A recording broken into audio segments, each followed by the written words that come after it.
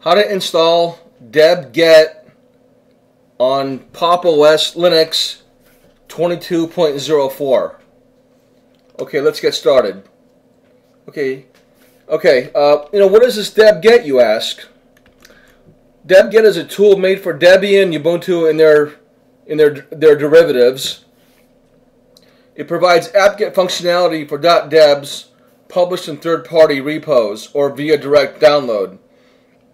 And like I said, it works on Debian, Ubuntu, and their main derivatives. So why do you need it? Well, Deb-Get makes it easy to install and update .debs published in third-party apt repos or made available via direct download on websites or GitHub release pages. Now, if you want to know how it differs from snaps, there's a page you can look at to get a comparison between the differences between the snaps and the debs. And here's my pop right here. Here's the page where you could look at the technical comparison between snaps and debs here. Okay?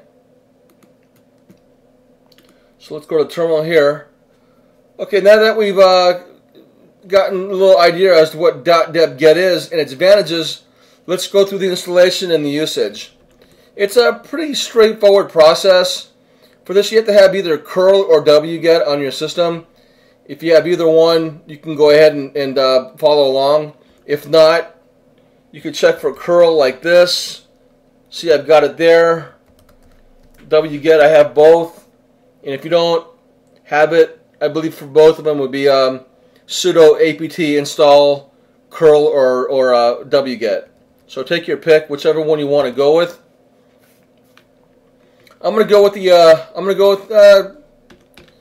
I guess we can just go ahead and show both of them.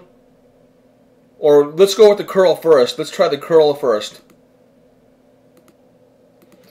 Okay, here's the complete curl command for downloading the bash shell script and then piping it into a sudo session and passing it to the bash shell interpreter, and it will install Deb-Get.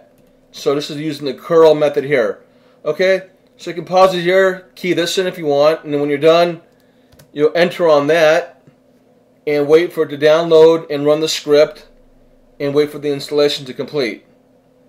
Okay, that was pretty quick. Okay, now I'll show you the wget command as well.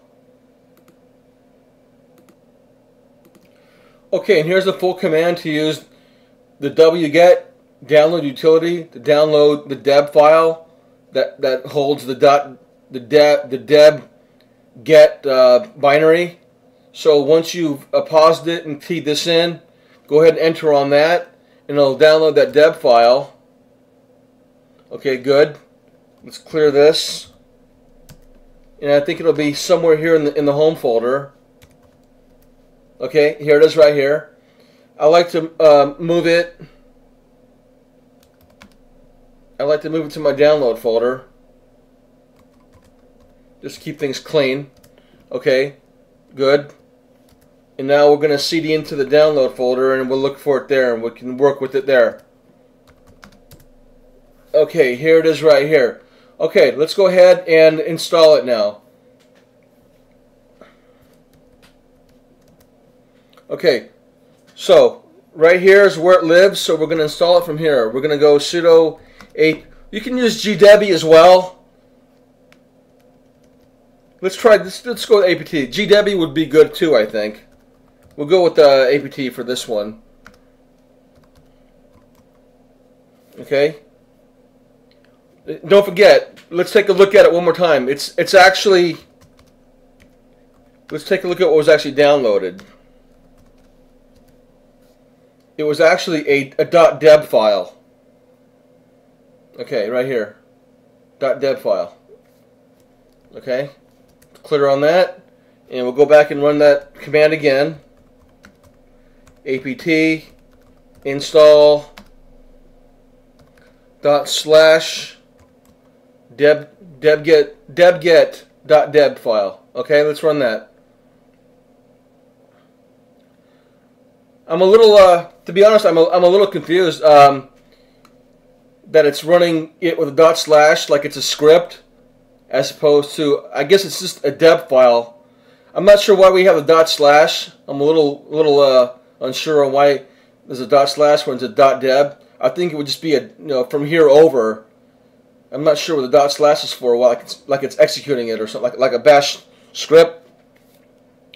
That seems to be the instructions on how to install it. So we're going to enter on that. Okay. And then we'll see what happens. Okay. Okay, so let's see, what does it say here.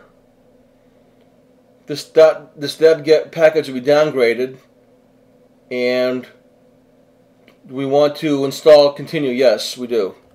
So we'll yes on that. Yep, dpackage here. Was there a problem with dpackage? Even though we used apt. Okay, does this look like it actually went through? Permission denied. Okay, hold on.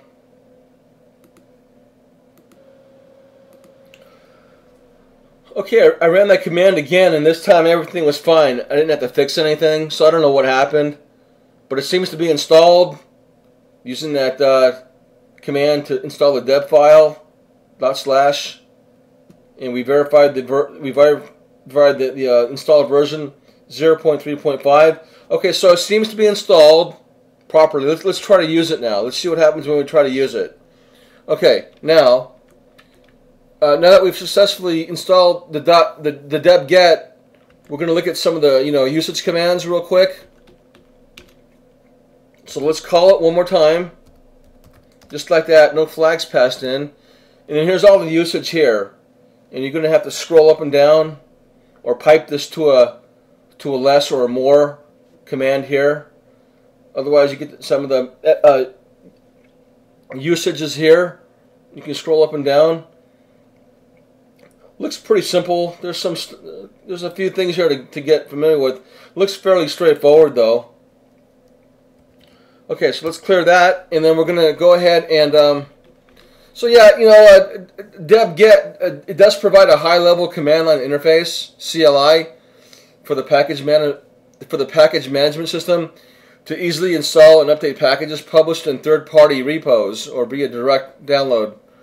So yeah, you can see which applications are supported by using the Deb-Get list usage there.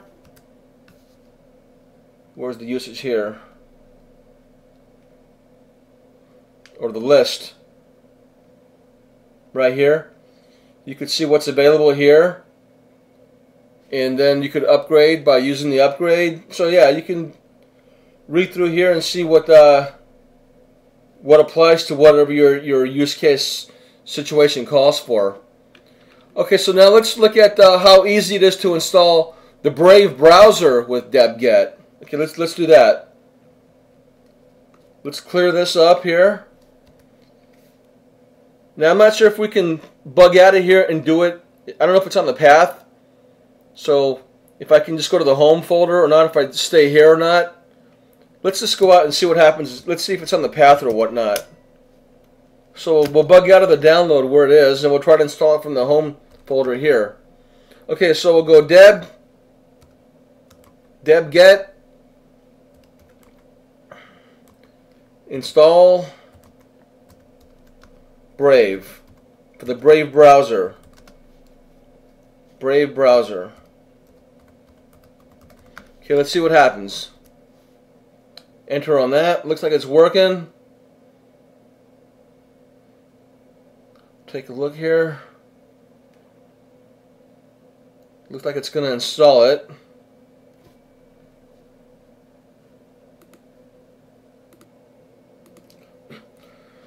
And that was it. That command here did what we wanted it to do. It installed the Brave browser. Everything completed fine.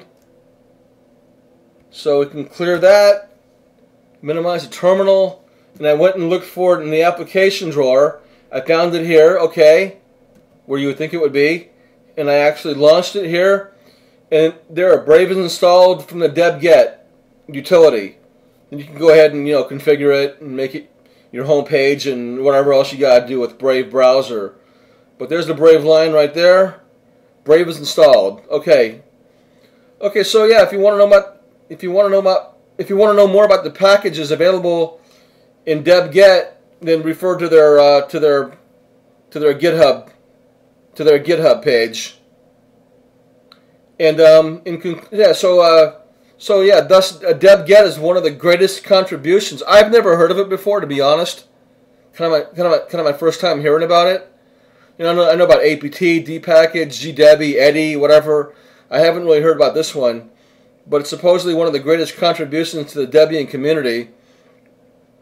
And that might be true. They make it sound like it's been around for a while. I don't know. First time I'm hearing about it.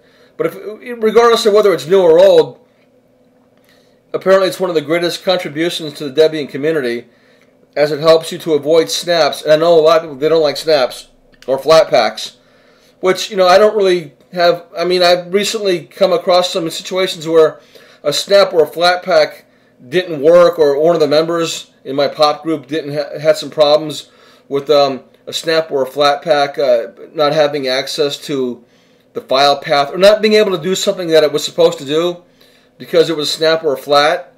That's why debs are good, because I guess they're not really sandboxed for security like snaps and flats are. And I know people, they don't like snaps too much. Some like them, some don't. I've heard a lot of bad things about them from people. You know, there's pro and cons for snaps and flats. There's, you know, pro and con camps for both. So this one kind of avoids whatever difficulties you might have with snaps. I don't know about how it relates to how it compares to flats, but certainly since snaps and flats are kind of mentioned in the same breath sometimes, you can maybe apply this to flats as well. But certainly this helps you avoid, you know, using snaps, and it makes difficult installations a lot easier. Okay, so thank you for watching. I look forward to your comment and feedback. Thank you. Comments and feedback. Thank you.